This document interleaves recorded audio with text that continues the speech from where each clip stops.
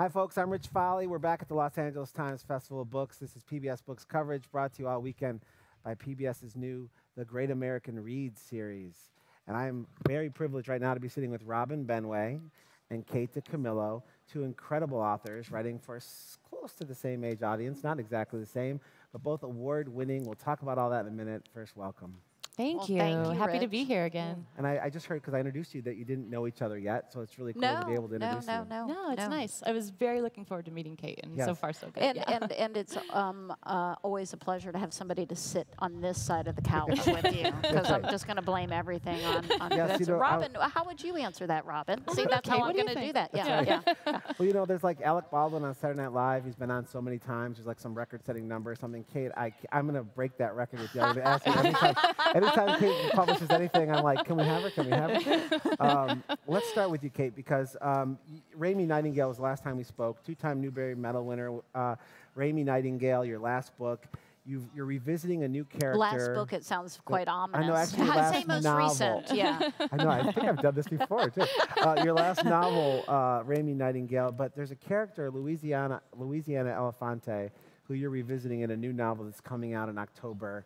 And it's amazing to me that you have, because you don't do this very often in your novels, don't. find a character that you want to go back to. And the new book is actually called Louisiana's Way Home. It's coming out in October. What prompted you to want to go back and bring a character back? Well, and you said to find a character that you want to go back to, and it's more like the character refused to shut up, you know? So it's just like it's like, and that has never quite happened before, where I just could not get her voice out of my head.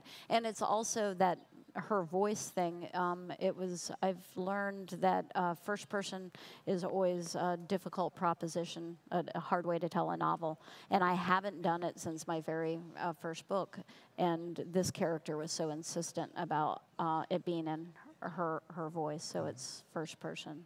It's interesting because Raimi Clark, the main character, the protagonist of Raimi Nightingale, I felt like, I worried about her, I felt like she was a strong character and she was going to be okay ultimately. It's Louisiana that I worried about. She's like this frequently fainting, dramatic human being. And I was like, my God, somebody take care of Louisiana. I mean, and then here you have her leaving her core group. In this new book, you have her leaving her friends, moving away from her friends in Florida to new life in Georgia. And that sort of, that group around her is where I'm worried about, like Louisiana. Am I wrong? Well, you don't need to worry about her because she's the kind of person who insists on telling her story, even to little chipmunky writers like me, right? I mean, she is so strong in her need to be and to be seen, and so she will be fine. Okay. Yeah. I'm Don't worry. Better. Yeah. Also, she can sing. Oh, that's so great. yeah, that's a great. That's great. Kate, you write to middle grade readers. Robin, your book Far from the Tree, which is in my hands right now, which won the National Book Award this past year, which is an amazing honor. Thank you. Is for a slightly older audience, but deals with some of the same issues. Your main characters, Grace, Maya, and Joaquin, and it's about adoption. Been some really tough elements within that story, but these three really find a bonding element. There's a deep friendship here. They turn to each other. And it's the same element, these kids turning to each other, not to anyone older or someone else in their life, but finding solace in that sort of core friendship. Yeah, I think for siblings, I know a lot of it was based on my relationship with my sibling and just the way you have like this shorthand and this language almost, the in-jokes that you grow up with and the lines from movies that you say to each other. And even the dedication is in the book is to my brother, and it's an in-joke that no one else will ever get except the two of us. And it's nice. I think having that language between siblings is really special. It's really rare. And I think especially in this book, as these three siblings are separated in the beginning and then come together, finding that language is something that unites them much more quickly than if they were just three strangers and unrelated. So all three of those characters, you live with them for so long as you're writing the story. Do any of them present themselves in the same type of urgency that Louisiana did to Kate too? Was it hard to let go of them when you moved on to the next? It was so, I haven't let go. You know, the book's been out since October, and when it won the award, one of my first thoughts was, oh, I've got to tell Joaquin, I've got to tell Maya. You know, just they become so real to you. Yeah. And especially for Far from the Tree, you know, I worked on that book much longer than any other book I've ever written. And in that case, I sat with those characters for much longer. And they were so private in the beginning that it took me a much longer time to get to know them. So I feel like I earned that knowledge, and I feel very protective of it. And I wish someone else would write a sequel to this book. I don't want to write it, but I want to know what they're doing and where they're going. I think your fans I'll write it. Do you want to write Yeah. it? That would be it'd be better than the original. No, that is not true. You know, I think about too the names for everybody. I always like to talk to Kate about like Louisiana Elefante. I love the names that Kate comes up with, but when you think about these names, they're now people to you. They're real. They're real. How do you decide what their names are going to be? Like, how do you decide when you're naming? It's just like a child, right? Yeah. But still, it's that process of going through and making a decision like that. You know, it sounds so strange, but they name themselves. Like, when I thought of this book, I was sitting in a car in a parking lot, and I just had this brainstorm of an idea, and immediately I was like, Maya, Grace, and Joaquin. Like, those are their names, and this is who they are. And it's a weird writer alchemy. It's that weird storm of, oh my goodness, I've just met 3 new people. And you knew what was gonna when you had that moment. I did. You knew. I did, and it was the strangest moment of my writing career. I was gonna say, does that happen to you? No, not at all. And when you said no, that it's usually torturous. it took you longer than it normally takes you. How long does it normally take you, and how long did this take? It took me about 6 months to write like a normal book, and this book took probably about 1.5 years, including research. I did a lot of research on adoption and foster care, birth mothers, adoptive families, and so the You're research. fast. That's really fast, though. I'm glad someone thinks so. But the idea of these characters presenting themselves to you, that's similar to the way you've described your characters to me, Kate. Like when you're going you through. never feel like you make them up. It is not, you know, no. because kids will ask, how do you make up a character? How do you construct a character? And I'm always at a loss as to how to answer that question, because I always say I feel like they're real, and I just discover them. You know, or they come looking for me, which makes you sound slightly crazy, but you know, You just turn it into a career, and it's fine. right. But Kate, in your career, these characters are now popping up to you in different types of books. We know about Flora and Ulysses, which was like sort of a graphic novel element. You've written out kids' books where you have these wonderful characters that are recurring characters, pigs and toasts and things of that sort. I lead a very dignified life. Yeah. You get to revisit characters there too, but this idea of creating these worlds that you get to now kind of visit and come back to, and then dip out of, and then come back into. It's an entirely new element of your career, as you write. Well, and I think, and it's not intentional, but I think there's always a part of you that it's like you have to keep on doing things that you haven't done, or else it's like it's that willingness to keep on opening doors, because you have to keep on kind of challenging yourself with it. Do you feel that? I think that's the nature of a creative person, is you want to keep learning and discovering new ways to maybe tell a story, whether it's through art or books or graphic novels, whatever it is. That's just, I think, how a creative person's brain works, is you're constantly looking for a new challenge. And you're constantly, I am always like, I have found that there are lots of different doors to a story, and that's something that it's taken me a while to figure out, that I always used to think there was just one door, and now I can see that there are lots of ways to get in, and that's very interesting to me.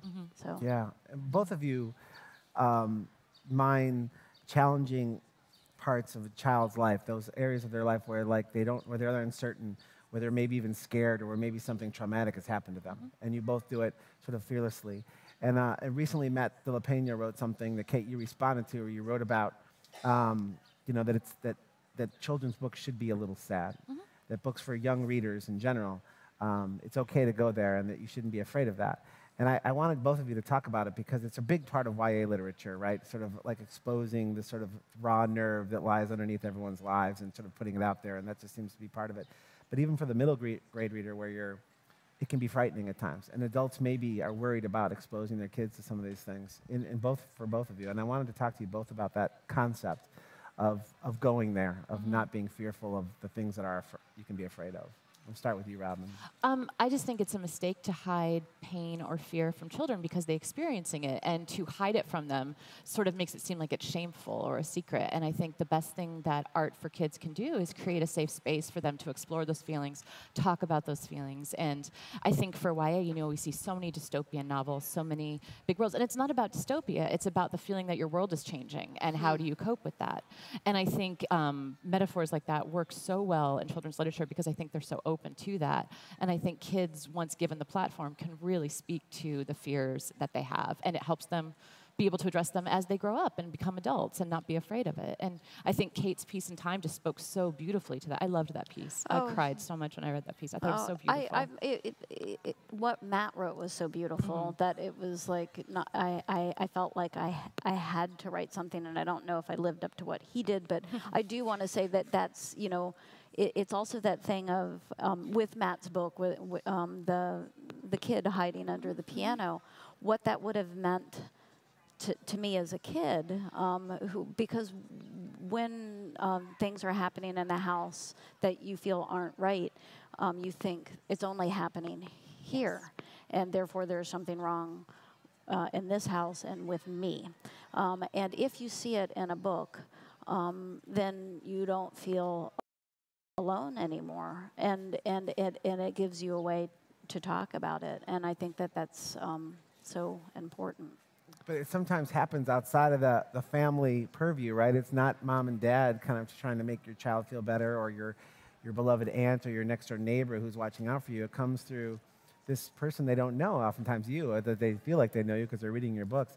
But it's this other doorway for understanding and empathy that they can turn to. And I think that scares some parents, right? Because it's happening in this world that they're not inside of necessarily. They don't read every one of those books. They don't know everything that's happening. And yet that's where the kids so often are turning to find answers and understanding, it seems to me. I think that's what makes our job so special, is that we get to be the carrier for a message like that, and we get to be a safe place for a kid like that. I mean, I think that's where the honor comes in the work that we do. I think that's a wonderful point, and I also think that the point that Matt made in his original piece about how if you're a child that isn't experiencing any of these things, then what better way to learn about them than within the safe confines of a book, and if you're a young child, within the circle of your parents' arms as they read to you. So because it's that empathy, right, which is another thing that we get to participate in, so and that matters so much.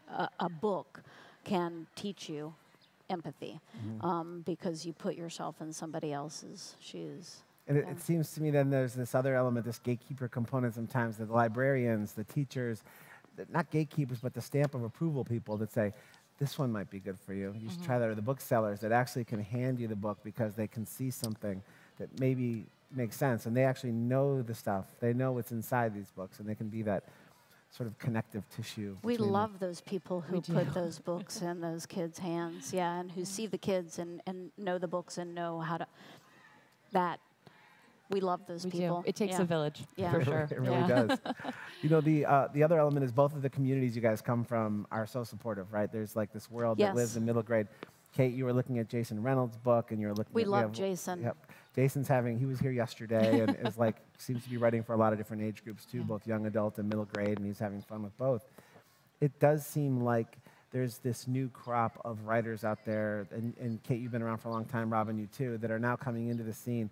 They're having an immediate impact, that people are just finding this wealth. There's so many niches and there's so many opportunities.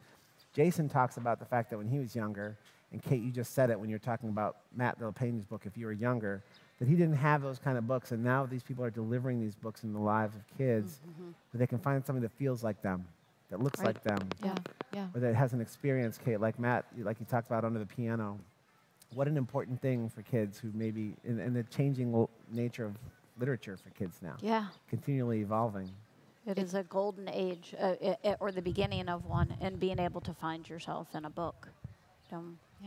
I think it's a watershed moment, and it's something that has been a long time coming and is long overdue. And I just love seeing, when I I'm sure you feel the same way when you go to panels, when you see kids, it's so many different kinds of kids. And that is so important because they shouldn't be able to be exposed.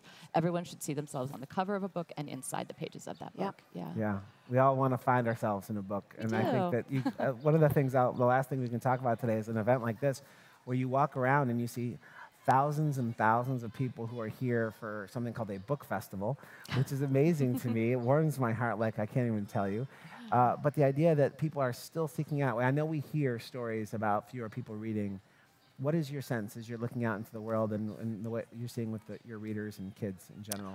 Boy, I don't feel it. I feel like books matter now more than ever. And like you said, I've been doing it. This is 18 years now, and not only the stories, but people needing to gather around the stories. I feel like that is more important than ever. Than ever, absolutely. And you know, I work primarily with teenagers, and I see teen readers. They devour books. You know, if they've only read 200 books in a year, they're disappointed. You know, it's amazing to watch, and that's how I devoured books as a child as well. I loved reading, and I think we have to remember that the way people consume stories changes, but the fact that they are consuming those stories doesn't change. Yeah, I would agree with that. Yeah. So it's wonderful to have you both. Kate, I should take some consolation in the fact that it's Louisiana's Way Home. So I'm feeling like she's going to make it. Promising title, yeah, it is. right? It really is. So I'm going to feel better about Yeah. Louisiana. She may be fainting somewhere, but she's going to make it. She's going to be okay. Thank you for consoling No me. spoilers. Yeah. No spoilers. And Robin, Far From the Tree, I can't wait to see what comes next for you. Thank you. Me it's too. really exciting, and I'm sure you're working on it. We're going to hit you up again when you can tell us more. But it's so cool to have you both together. I love what you both do, and thank you so much for your contributions to kids' literature. It's so important. Thank you so much for having us. Thank It's you been wonderful. both. Thank you. All right. Appreciate it so Yeah, much. Always.